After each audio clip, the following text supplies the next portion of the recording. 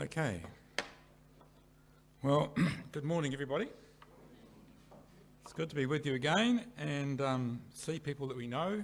We've been going to a different church, a bit bigger, and everybody wears masks, and so it's hard to actually get to know people. They all look the same. So it's good to be able to put names to faces. It's such a big thing. All right, well, you must be getting familiar with 1 John by now.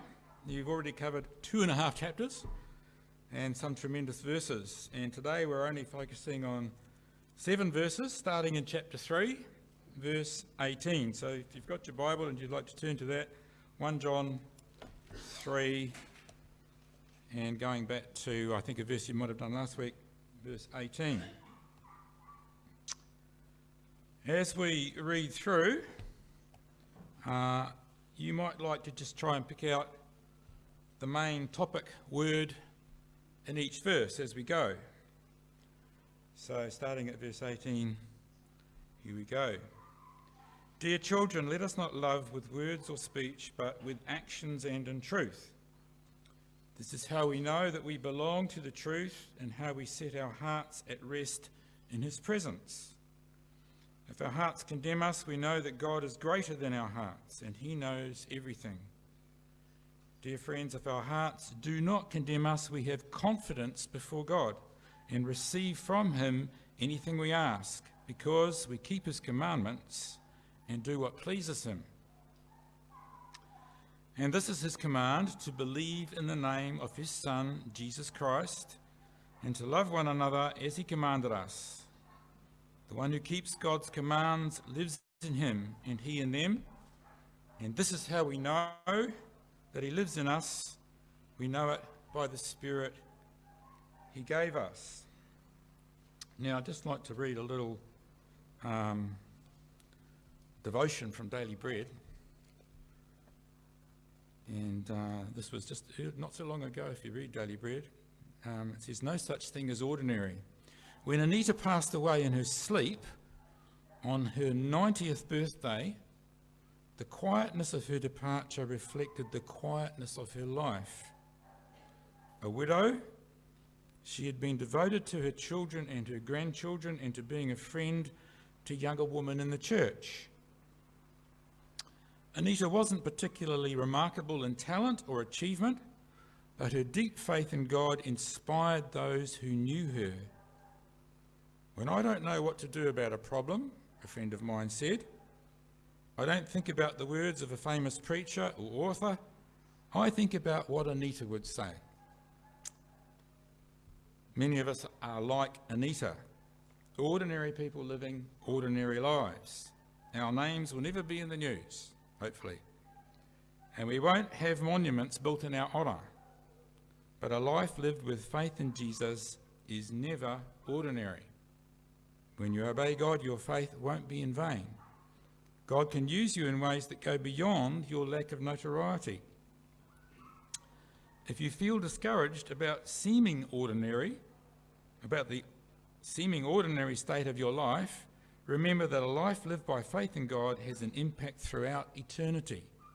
Even if we're ordinary, we can have an extraordinary faith.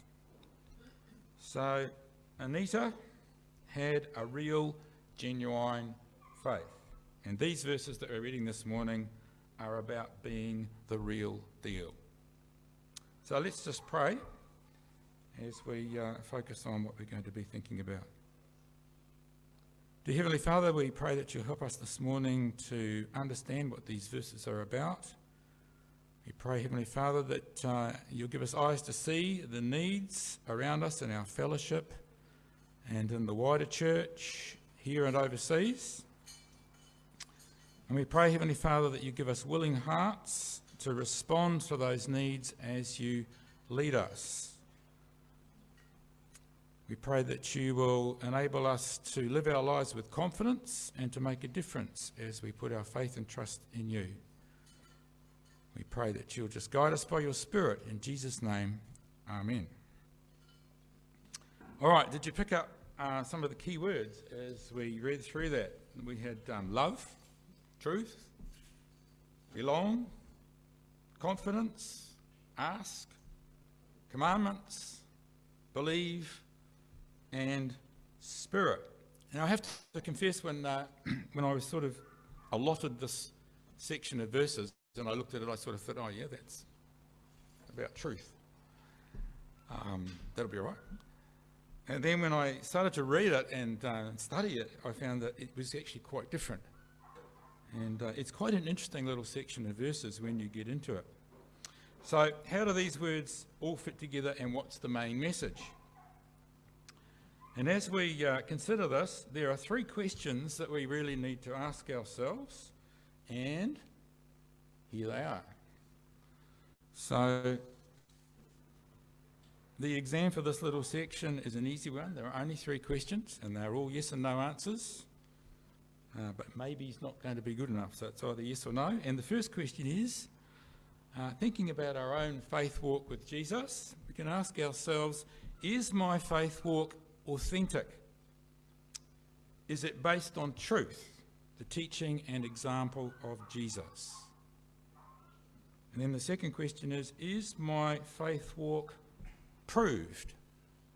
Is it evidenced by acts of compassion and thoughtfulness towards others?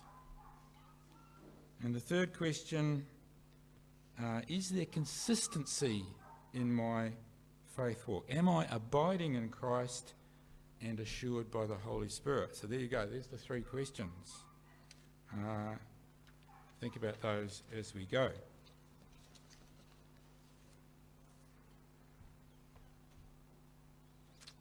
Remember that John's style in this writing is that he kind of goes in and out, and he goes back and forth, and he goes around the topics. So that as you're reading, you sort of think, I've read that before. But what he's doing is he's emphasising points to really make them stand out. He wants us to understand the big things that he's trying to impress on us. And I think he probably anticipated that some of the readers would make changes as they listened, and I'm sure that one of his goals was that people would be encouraged. So verse 18 says that if we don't have pity on other Christians in need and respond in some sort of positive and meaningful way when we see that people have needs, then we don't really have God's love in us as our primary motivation.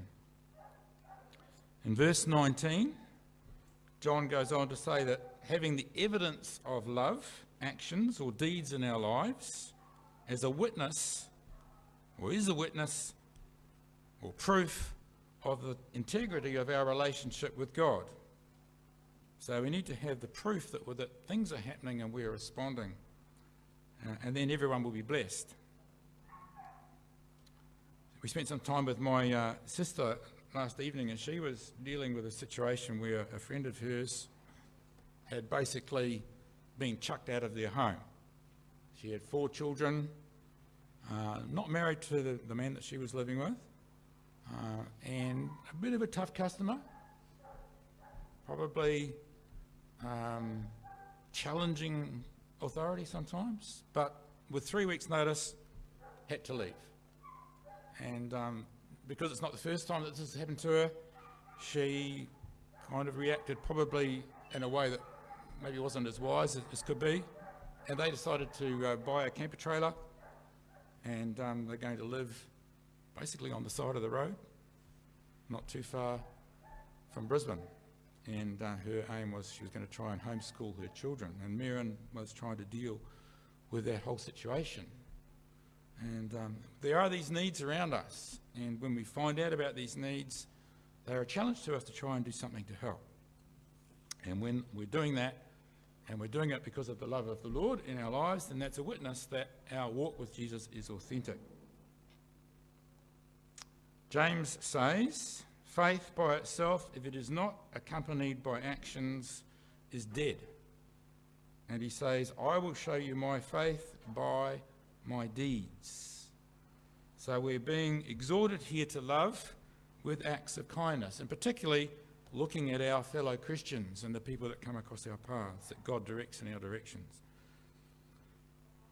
I guess that James ought to know as the brother of Jesus, he observed that the Lord always backed up his words with actions. And God is love, and if his love is active in our hearts, then we will be motivated to help others, those in need in some way. Now, in our home group, we've been studying the book of 1 Peter. And I realised the other night that there is another side to the love coin. What the apostles are teaching is a little bit like a two-sided coin. And that's a Canadian $2 coin with a really cool picture of a polar bear standing on a piece of ice. And what the apostles are teaching is a little bit like a two-sided coin. On the yes side, we've got, dear children, our love should not be just words and talk, it must be true love, which shows itself in action. This then is how we will know that we belong to the truth and how we will be confident in God's presence. But there's another side, the no side. And this is what it says. Now that you have purified yourselves by obeying the truth, so that you have sincere love for each other, rid yourselves of all malice and all deceit, hypocrisy, envy, and slander. And when I read that, the word that stood out was all. Rid yourselves of all malice, all deceit, all slander. So the no side is important too. Sometimes we just have to keep this closed. Both sides of the coin work together, and you can't have one without the other. It doesn't work. Your witness for Christ will fail. We're doing things and we're not doing things. Verse 19, it talks about the truth, and the truth in verse 19 is really implying the pattern of life that Jesus demonstrated and taught. He said, I am the way, the truth, and the life. And when we see how Jesus worked and talked and walked and how he lived, we see the one life that pleased God 100%. And nobody will ever match it. But one of the main things we learn in the New Testament is that God wants us to be transformed to be more like Jesus. And it's an ongoing process. But it's worth remembering that there are two sides to the love coin if we want to please the Lord. In verse 19 again, the NIV translation says we set our hearts at rest when we back up our faith with what we do. The ESV version says it uses the word reassure our hearts. And reassure is a good word. From the meaning of the Greek words written in the original manuscripts, we could say that John is getting at the way we think about ourselves or how we talk to ourselves. And we could use the word conscience as a part of this. The trouble is the way that we think about ourselves can sometimes be wrong. Our conscience is not always reliable. So there's a problem with conscience. It says we face a problem. The conscience is fluid, it's not fixed. Almost all people adjust their conscience between childhood and adulthood, and the adjustment is almost always downward. That is, we learn how to turn the volume of our conscience down so that our ethics align with how we want to live and not how God tells us we should live. The only antidote is knowing the mind of Christ. We need to be people whose consciences have been captured by the Word of God. Thank God for his Word. It exposes the lies we tell ourselves to make us feel better. And I thought, that is so true. We can't necessarily rely on our conscience. You know, our conscience is activated by two sources. The devil is one.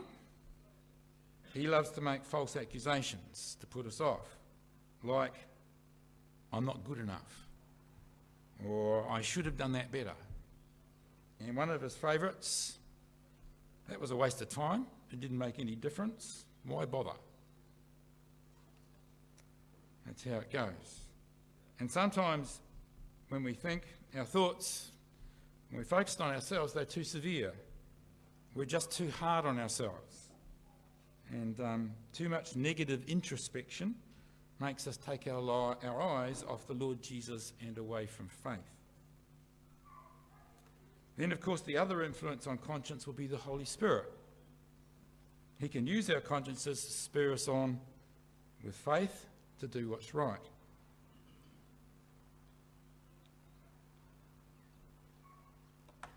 Okay.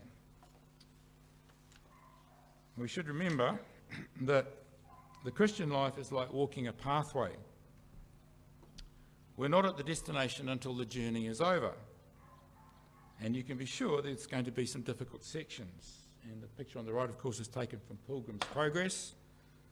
And he's going up the hill difficult.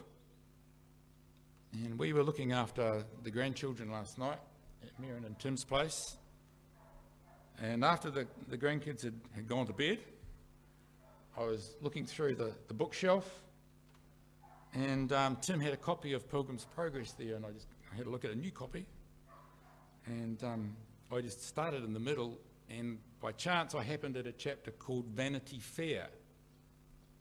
And if you've read the book, as Pilgrim goes, the road has to go through this town called Vanity Fair.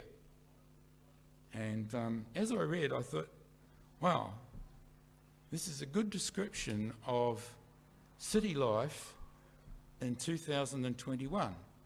The sort of stuff that was going on in Vanity Fair whenever he wrote the book centuries ago, same thing today in our cities. We have to be careful as we move along the path that we don't get stuck in Vanity Fair.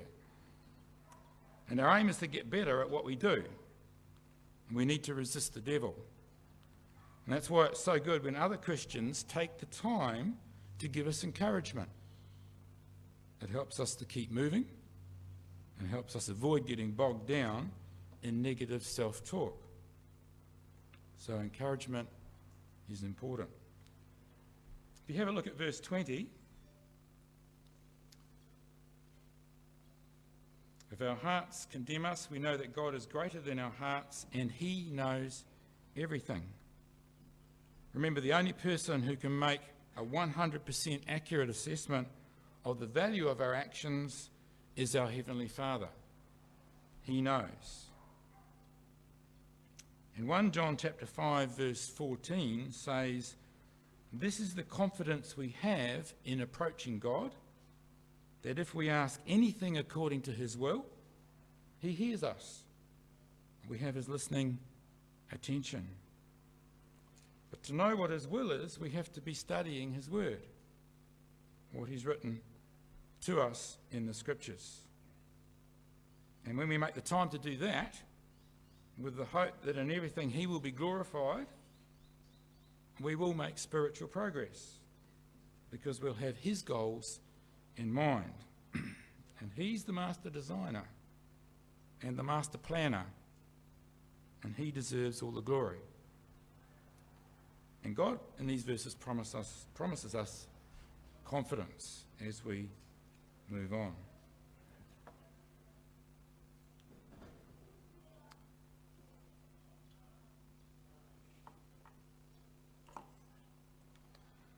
The thing is, unfortunately, we can't expect sinless perfection in this life.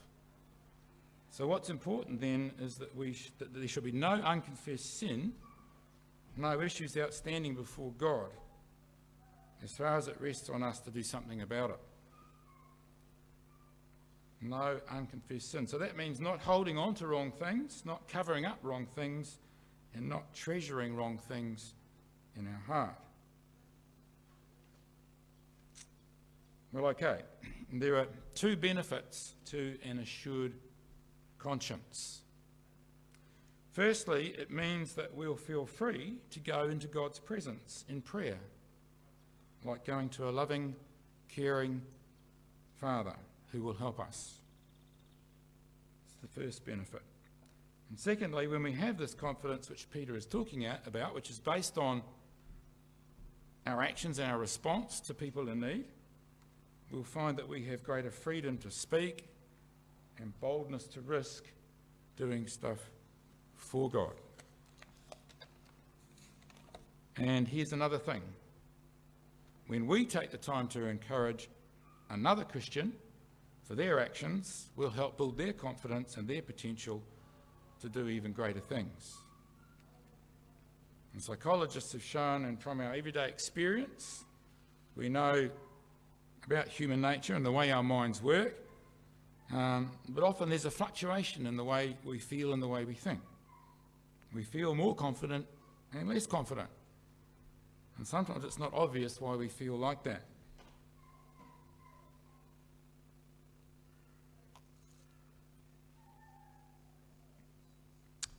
But God's word encourages us. I love going back to Hebrews chapter 4, verses 15 and 16.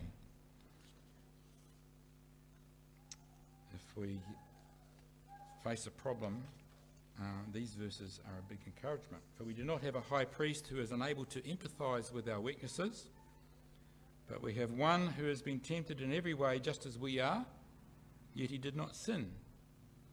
Let us then approach God's throne of grace with confidence, so that we may receive mercy and find grace to help us in our time of need. It's about grace and mercy. And God gives the invitation. He invites us to come right to the throne of grace with confidence. And we can go there. Any Christian can go there, and he will lift us up. And this too, we can boost our confidence by writing out and memorising key scripture. Promises that we can go back to in troubled times. For instance, looking at the ones I've got written down there, therefore, since we have been justified through faith, we have peace with God through our Lord Jesus Christ, through whom we have gained access by faith into this grace in which we now stand. Another good one from Romans 8, therefore there is now no condemnation for those who are in Christ Jesus. And Psalm 26 verse 3, I have always been mindful of your unfailing love and have lived in reliance on your faithfulness. So we can always go back and know that God has unfailing love towards us, and we can rely on his faithfulness despite how we feel. Verse 22 says, and receive from him anything we ask, because we keep his commandments and do what pleases him. This is an incredibly strong and positive promise. Receive from him anything. And what do we make of that? Anything.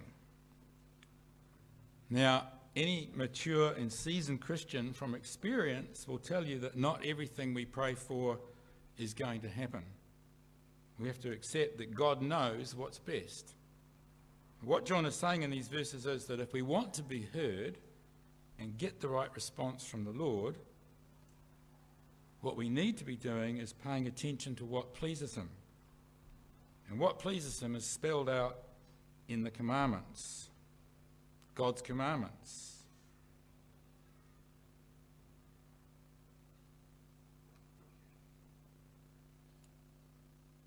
And they're all significant. Fortunately, John draws our attention to just two of them in particular, which he emphasises. So just turn back a page to 1 John chapter 1 verse 7.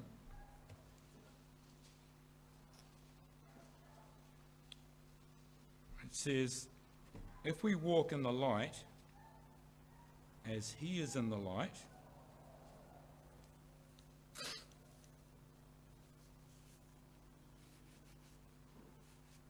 start again on that one. If we walk in the light as he is in the light, we have fellowship with one another. And the blood of Jesus, his Son, purifies us from all sin.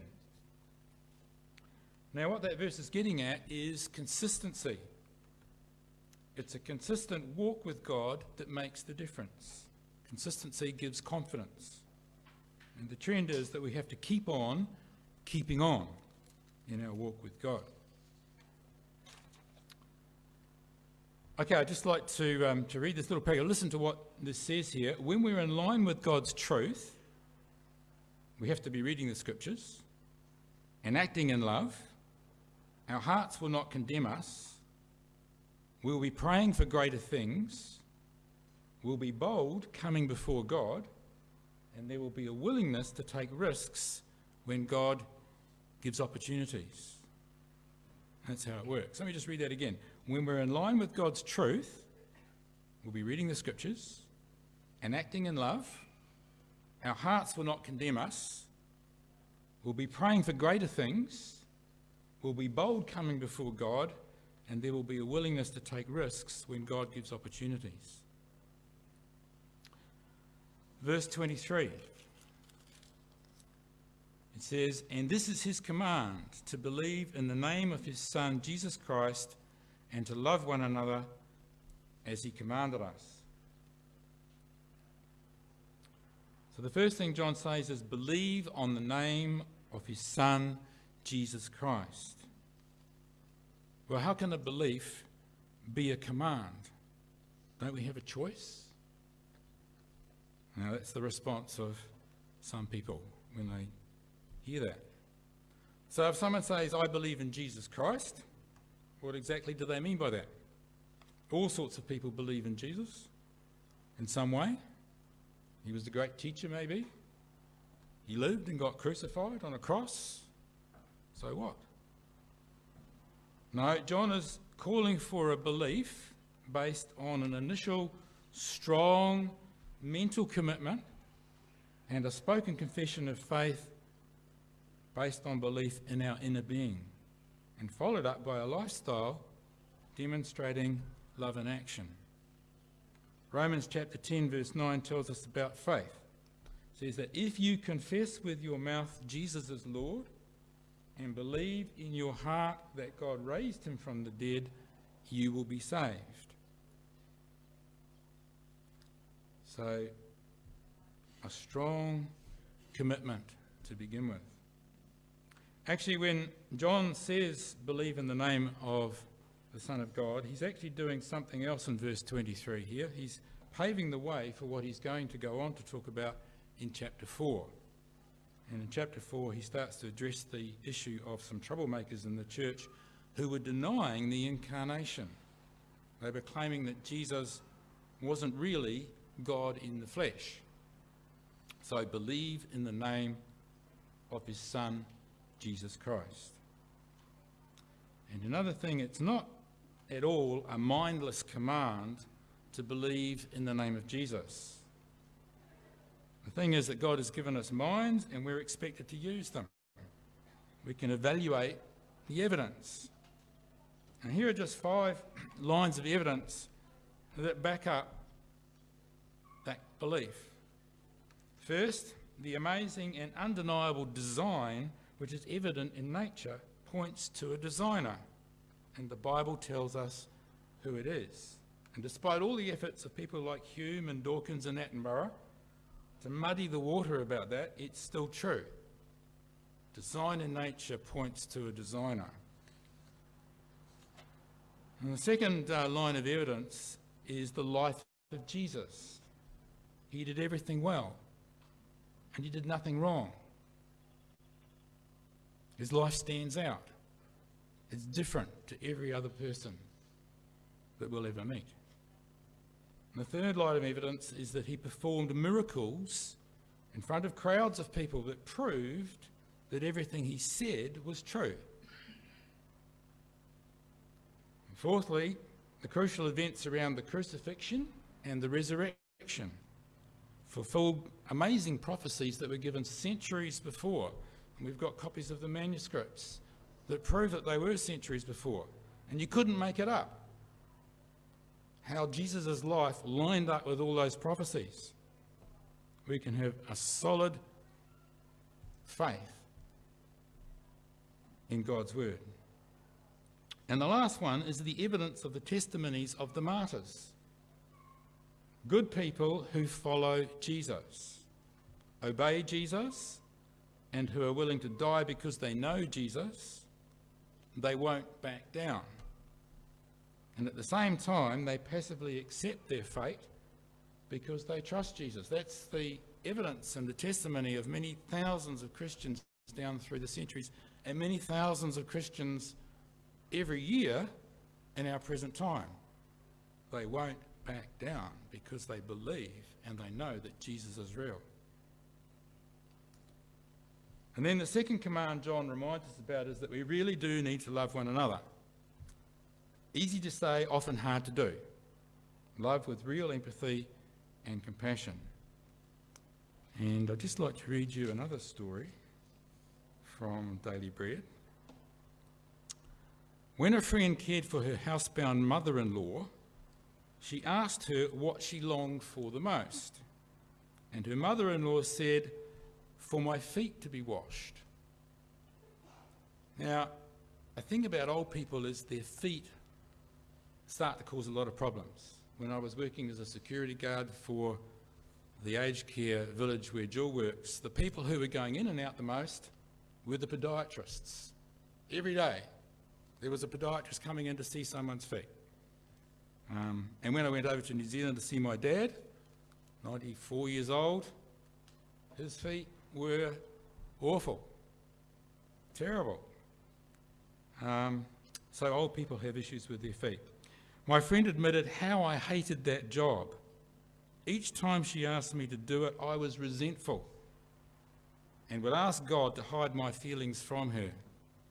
But one day, her grumbling attitude changed in a flash. As she got out the bowl and towel and knelt by her mother-in-law's feet, she said, "I looked up and for a moment I felt like I was washing the feet of Jesus himself." She was Jesus in disguise. After that, she felt honoured to wash her mother-in-law's feet. So the second command is that we love one another where we can, how we can, as best we can. So why did Jesus go to the cross? Did he feel like it? I don't think so. If you read John chapter 18 and the description of his anguish in the Garden of Gethsemane before he surrendered to the mob, he was utterly appalled and nearly overwhelmed by the thought of what was going to happen, that all of our sin would be dumped on him and that he would bear the consequence of every single one and be forsaken by God. Have a look at verse 24. The one who keeps God's commands lives in him and he in them. And this is how we know that he lives in us. We know it by the Spirit he gave us. In John's Gospel, chapter 15, verse 7, it says, Jesus said, "If you abide in me and my words abide in you," it says the words of Jesus must stay with us. And then in that same chapter, John chapter 15, verse 5, it says, "Whoever abides in me and I in him," these two verses together show us that Jesus himself abides in us when we have his words abiding in us. It's a choice. We need to spend the time in his word so that we know him well. And the reason Christ's words in us result in answered prayer is that they change us into the kind of people who love what he loves. And then we ask things according to his will, and that's how it works. Piper says that when Jesus fills our lives and our thoughts, we will find his commandments, all the commandments, much more reasonable, and we'll want to work them out in our life. When saturated by the word, more truly will your prayers be heard. And the second half of verse 24 It says, and this is how we know he lives in us. We know it by the Spirit he gave us. There are two no's in that verse, and they're both different. They're different in the Greek. The first no, this is how we know, is gnosko, which means we have learnt something like you learn mathematics. So we have confidence in it and we can rest. Sorry, it's the learning is the thing. And then the second no is oida, which is a settled conviction, and the past experience is the thing. It's settled, so we have confidence and we can rest. When I was in primary school, we lived in a house in the southern part of the North Island in New Zealand. And in winter time, we relied on a big open fireplace in the lounge room. And we had piles of coal and firewood on each side of the fireplace. And winter time down there, it can get really cold. So on a night, everybody in the family eventually ended up in the lounge room to keep warm. And that was the best place to be. Not just because the fire was there, but because the family belonged there. And there was a warm sense of familiarity and fellowship together in that room because we belonged. And that's what John is getting at here when he talks about the Spirit. Romans chapter 8 verse 15 is an important verse. It says, the Spirit you received brought about your adoption to sonship, and by him we cry, Abba, Father. So the Holy Spirit in us is the way forward. He does many things for us. The one thing to say, though, is that God's Spirit gives us that sense of identity, that we belong. And we have confidence in our identity as God's own adopted sons and daughters, the family of God. And to close, Ephesians chapter 1 verse 13 assures us that when we make the step of commitment, believing in the name of Jesus, we're marked and sealed with the Holy Spirit from God. And that gives us confidence too. So, summing up this little section, which actually follows on from what you had last week, I imagine, we need to look around. We need to link up with some Christian organisations which are making a difference in the world. And we need to keep up with international news about aid organisations and missions and suffering Christians overseas and find out what's happening. COVID and other issues have badly impacted many communities. And Christians are crying out for help and prayer. And we can all help in some way. So what can we do? What can you do? We need to go for it. And as we do, God will reward us. Okay. Thank you, Alan.